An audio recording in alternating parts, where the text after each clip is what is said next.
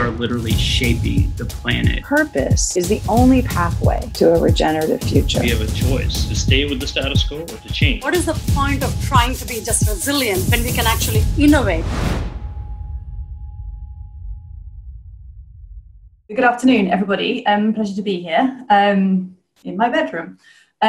So thank you for that very long introduction. I'm so sorry. But one of the key things there was that I curated the Oslo Architecture Triennale, co-curated, and we were looking at architecture and degrowth or post-growth or anti-growth, or there are so many sort of different ways of thinking about it. And so what I want to talk about today is mostly related to the research there and sort of just talking about why we need to escape economic growth. But I've just brought in a few things around to kind of foreground it around the current situation with COVID. So that's why I've made my presentation too long, but hopefully it will be of interest. So everybody's probably seen this cartoon a few times now. So here we are facing COVID-19. That's the immediate concern on many, many people's minds. But behind that, we also have an economic recession that we are already facing, and the fallout from that looks to be pretty scary for many. And then behind that, there's this climate change. And then I've seen other versions of this where there's another one behind that talking about kind of biodiversity collapse. So, you know, this little thing here, be sure to wash your hands and all will be well, is obviously not the case. But I worry about the kind of way that this is presented as like a series of kind of onslaughts that don't actually have that interaction with each other, or even kind of competing interests, and that horrible headline, "Not Now, Greta," was really, really terrifying to see. You know, we need to acknowledge that these things are all super interconnected. So this is very crude, but I've just had a go at kind of trying to draw how these things are connected at a very, very, very, very high level. So we're all pretty familiar and now accepting that our unsustainable resource and land use are driving greenhouse gas emissions, which is driving climate breakdown and ecological breakdown. And that unsustainable resource and land use is also directly driving ecological breakdown. And we've, I think, largely come to accept that as a civilization now. So great. But the other thing that I think is really important to understand is that the COVID-19 pandemic is also a result of ecological breakdown and has been driven through unsustainable resource and land use. And I think that's, you know, there's been a lot of things kind of published about this, and it's been in discussion now sort of for a few months. It was a little bit more fringe, I think, early in the pandemic and lockdown. But I just wanted to point out kind of this is largely what's happening there, you know, we think. So our demand for resources is perpetuating the invasion of wild landscapes, and that causes ecosystems to be degraded and habitat loss. And then this forces species into ever kind of more confined spaces, and therefore there are new and unusual interactions between species. And this creates a really kind of ripe ground for pathogens to be jumping from species to species, including humans. Then our globalized society distributes infectious diseases very, very efficiently. And what's even worse is that the polluted environment that we've created makes it very, very difficult to recover.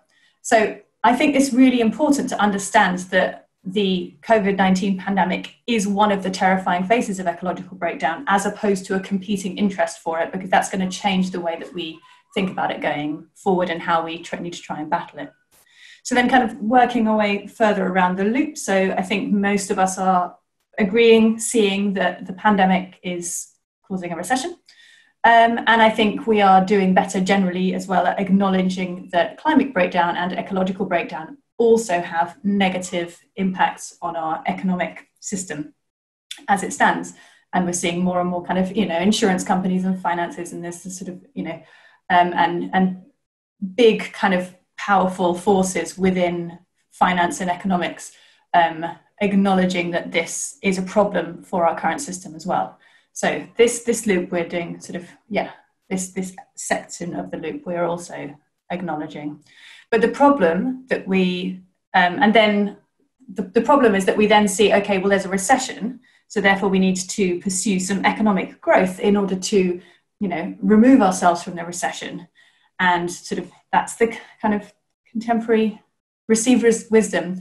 But the problem is that then this pursuit of economic growth, is further driving that unsustainable resource and land use. So we're getting this positive feedback loop that is, just spiraling out of control. So this purple arrow, this is this problem. And the problem, I think, is that we're not acknowledging that. We need to acknowledge that. Instead of acknowledging that, what we're doing is saying, no, we can reverse this angle. We can actually see the causes and the opportunities from ecological breakdown, climate breakdown, as an opportunity to generate yet more growth, and that we can create this magical kind of green growth that will allow us to sort of two birds with one stone. And what I want to talk about here is how that's actually not possible, and what we need to do is acknowledge that pursuit of economic growth is in fact driving further unsustainable resource and land use, and instead we need to find an alternative to this bottom arrow. If we're going to break this cycle, we need to find an alternative to sort of bringing us out of the recession, and maybe not the recession exactly, but the kind of the symptoms of the recession, the root cause of the recession, and rather than pursuing further economic growth, which is obviously going to be something that's more and more and more difficult in the face of the pandemic. But again, this is why it's so important to recognize that this is a positive feedback loop that is causing us terrible problems.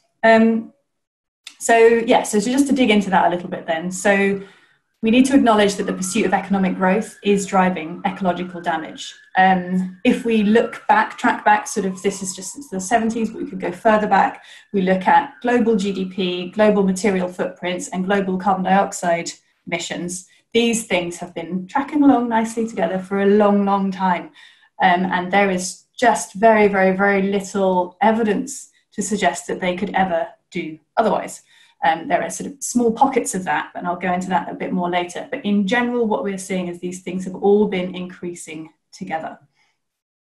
If you then look at it as a sort of rather than over time, but as a per kind of country basis, so here this is GDP per capita and CO2 emissions per capita, you can see again that there is a kind of a correlation between these two factors.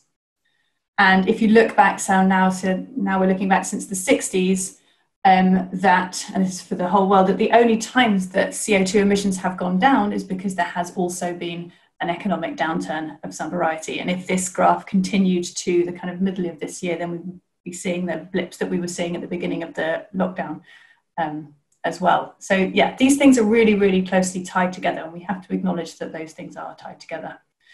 But moreover, the economic growth that we are pursuing and wanting to pursue because of the social benefits that we believe that it brings, that's also faltering. So if we look at, for example, GDP per capita against the social progress index, so this index that takes into account things like equality and distribution of resources and things like that, life expectancy, and it's a whole host of factors, we can see that an increase in GDP per capita for a while does bring those benefits, but then after a while, it just really starts to flatten out and other factors become more dominant. So continuing, the idea that we can continue to pursue increasing GDP and that's going to keep bringing that social progress just isn't bearing out. And similarly, if we look at life satisfaction, this is a self-reported life satisfaction, but again, you see benefits for a bit and then things start to flatten out and other factors are becoming more dominant in determining life satisfaction. And in fact, if we look at the kind of the growth rate for change in life satisfaction and change in growth, then it's just flat. There's no positive and worthwhile correlation between these things. So it's not bringing us those social benefits. It's not even bringing us the prosperity that it's promising.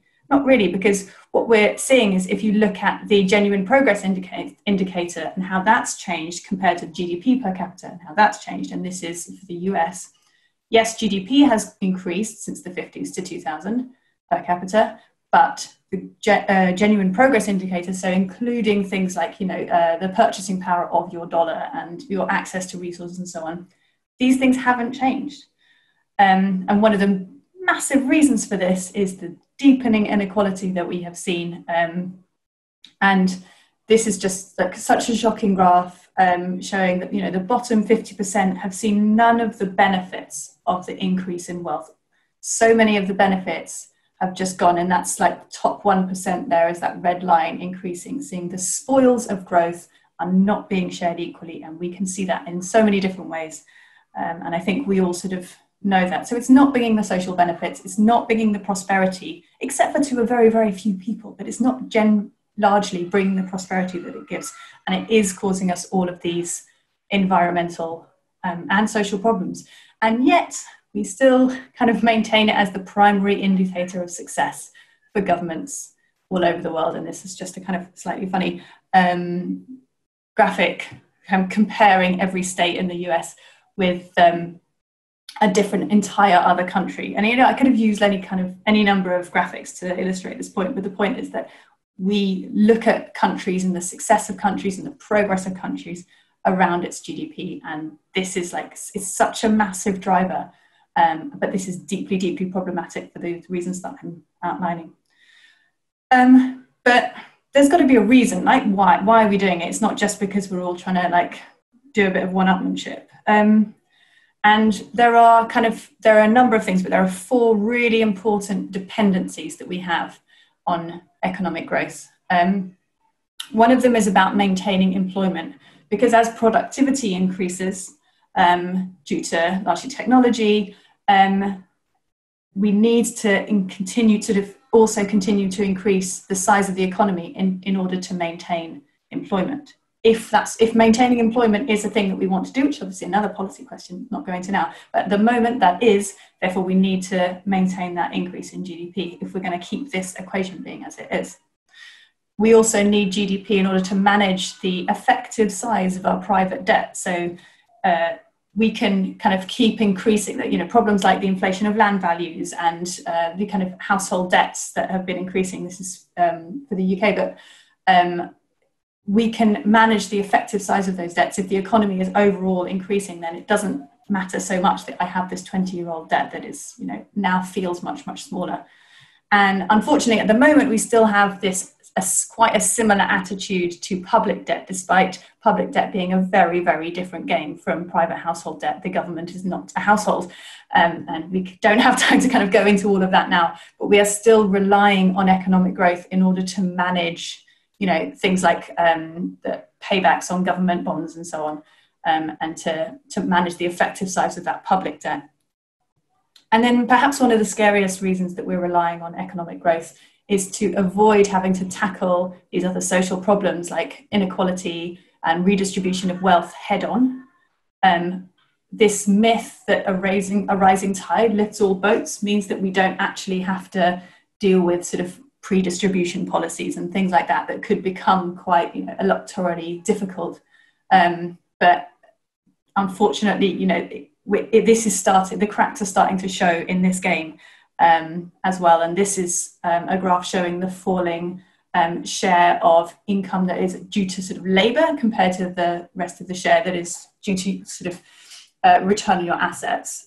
So yeah, this is one of the reasons that the other graph showing the kind of 50% and the 1% is so stark.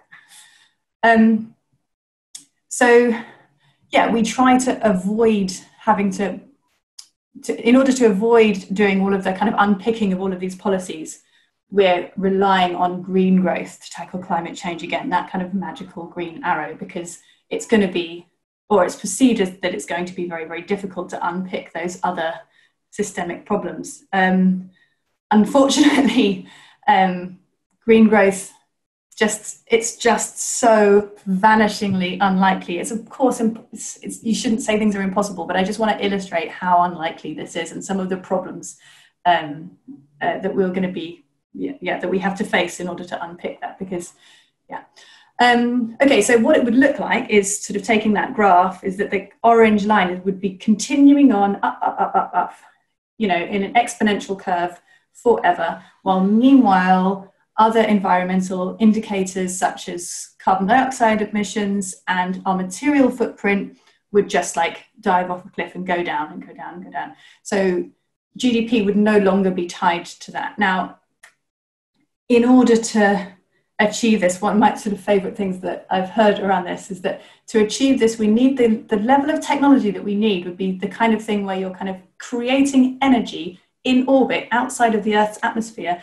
and microwave beaming it back to Earth in order to, you know, not cause the excess heat energy within our atmosphere. I mean, it's like that level of technology that would be required to carry out this, and we obviously don't have the time to develop and roll that out at scale, given where we are in terms of the climate emergency at the moment. So the problem is that we're still hoping that this is going to work, that we are going to have the technology somehow, magically. And one of the kind of big, I guess, schools of thought that defends this is this idea of the environmental Kuznets curve, the idea that we will, as we get richer and richer and richer and richer, at some point we're going to be rich enough to solve this problem and our environmental impacts will start to reduce and the environment will improve. So that top left graph is showing this concept. And this is from the UK government. This isn't, yeah. And the top right graph is actually plotting the plotting GDP per head against the carbon emissions and showing that this is happening. This is like, yeah, we are managing to achieve this. The problem is it's fiddling the numbers. The problem is that this is based on a reduction in CO2 emissions because we in the UK and in many countries have moved our heavy industries offshore and therefore they're not included in our accounting. This is a territorial based accounting.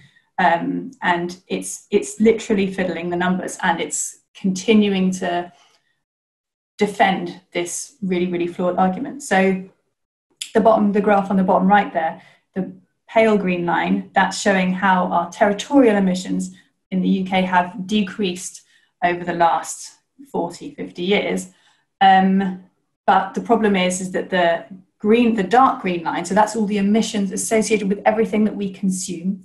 So if I, if I design a steel building and I specify that steel and that steel comes from, Lancashire or something, then that would be included in the pale green line, fine, because those emissions to create that steel are within the boundary. However, I do exactly the same thing, make exactly the same building, but I buy that steel from, say, India, then they're off my books. They're on India's books, they're no longer my problem. And yet it is me that is specifying that material and is driving that demand.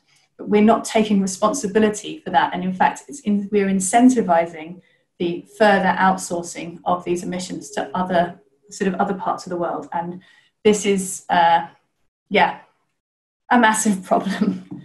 So I think okay. So we're not achieving green growth at the moment. And I suppose the question then is, well, could we? And unfortunately, it appears not. And I have a few more slides that I know I don't have time to go through, but I'm just going to race through. So we've talked about the reasons. Basically, these are showing some reasons that we can't achieve it. What the evidence that we've seen so far that is in support of green growth being possible all seems to be actually an externalization of those emissions. So we don't actually have any examples that decoupling is possible. I'm going to skip over some of these.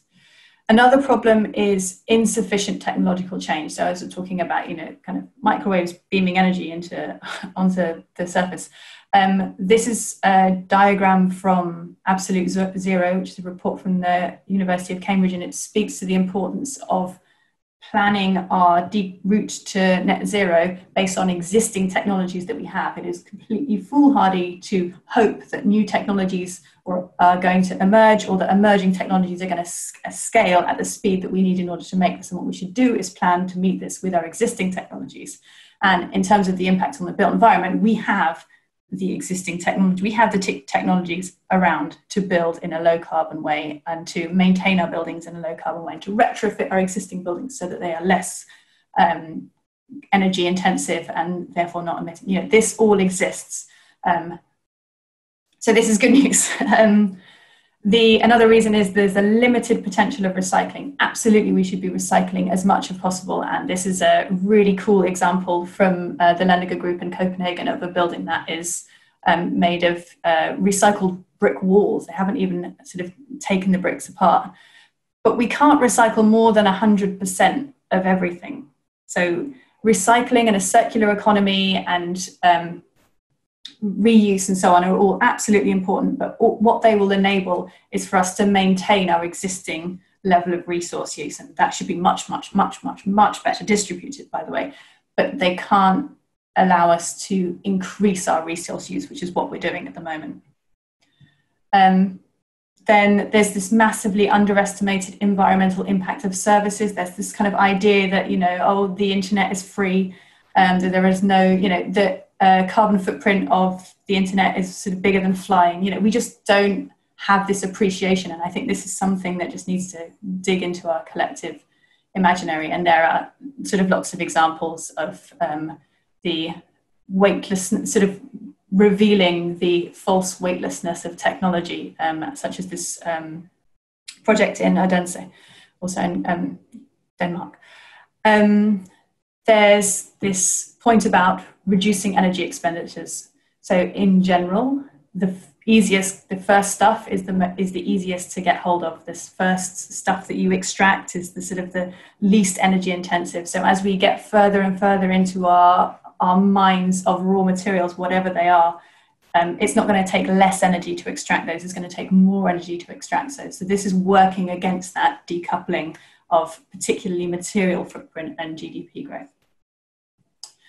And then there's this problem shifting. I like to call it the whack-a-mole effect, but like you solve one problem and you're accidentally causing another problem. And the big thing at the moment that comes up quite a lot is, yes, okay, we want to move to electric vehicles, and we want to move to much more electricity use, and therefore the battery storage of that requires a huge amount of things like cobalt and lithium ion. So do we even actually have the raw materials within a reasonably accessible case to meet those demands? If those demands are going to keep going up, we're obviously going to run out. And it's so important to think about these things in systems and how one thing might, cause problems elsewhere.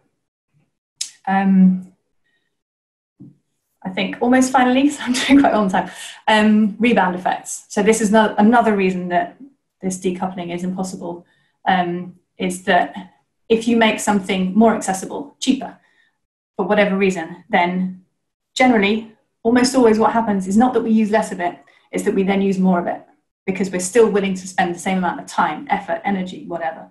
And actually, as we see, it's even worse than that, like that the accumulation of access to energy and resources and so on in smaller hands means that has ballooned even further, because when that energy and resources and carbon kind of embodied carbon is being used not for sort of meeting basic needs, but for more like high consumption lifestyles, then it's been shown to sort of have an even greater effect.